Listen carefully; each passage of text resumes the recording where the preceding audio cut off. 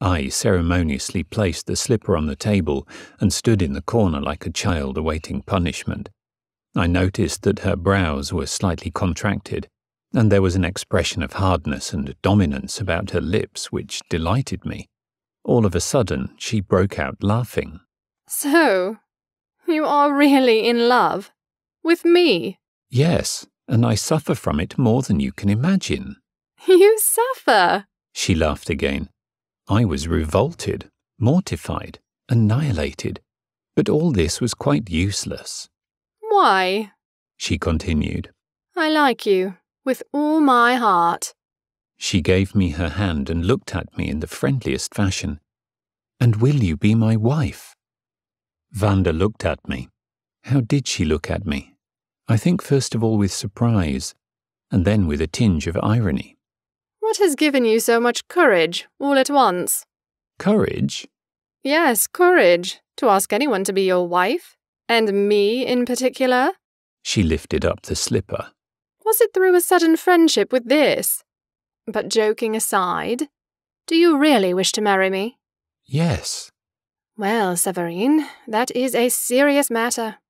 I believe you love me, and I care for you too, and what is more important, each of us finds the other interesting.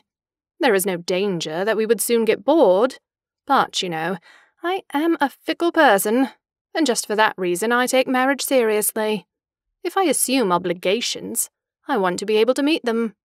But I'm afraid, no, it would hurt you. Please be perfectly frank with me, I replied. Well then, honestly, I don't believe I could love a man longer than... She inclined her head gracefully to one side and mused. A year. What do you imagine? A month, perhaps? Not even me. Oh, you? Perhaps 2. 2 months, I exclaimed. 2 months is very long. You go beyond antiquity, madam. You see, you cannot stand the truth. Wanda walked across the room and leaned back against the fireplace, watching me and resting one of her arms on the mantelpiece. What shall I do with you? She began anew. Whatever you wish, I replied with resignation. Whatever will give you pleasure. How illogical! She cried. First you want to make me your wife, and then you offer yourself to me as something to toy with. Wanda, I love you. Now we are back to the place where we started. You love me and want to make me your wife, but I don't want to enter into a new marriage, because I doubt the permanence of both my and your feelings. But if I am willing to take the risk with you, I replied. But it also depends on whether I am willing to risk it with you, she said quietly. I can easily imagine belonging to one man for my entire life, but he would have to be a whole man, a man who would dominate me, who would subjugate me by his innate strength. Do you understand? And every man, I know this very well, as soon as he falls in love, becomes weak, pliable, ridiculous. He puts himself into the woman's hands, kneels down before her. The only man whom I could love permanently would be he before whom I should have to kneel. I've gotten to like you so much, however, that I'll try it with you. I fell down at her feet. For heaven's sake, here you are kneeling already, she said mockingly.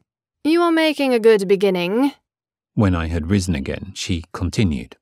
I will give you a year's time to win me, to convince me that we are suited to each other, that we might live together. If you succeed, I will become your wife, and a wife, Severin, who will conscientiously and strictly perform all her duties.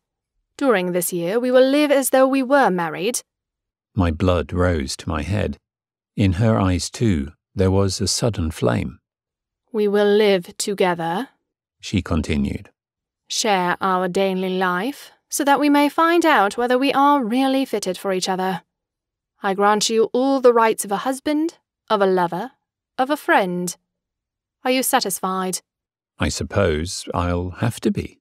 You don't have to. Well then, I want to. Splendid.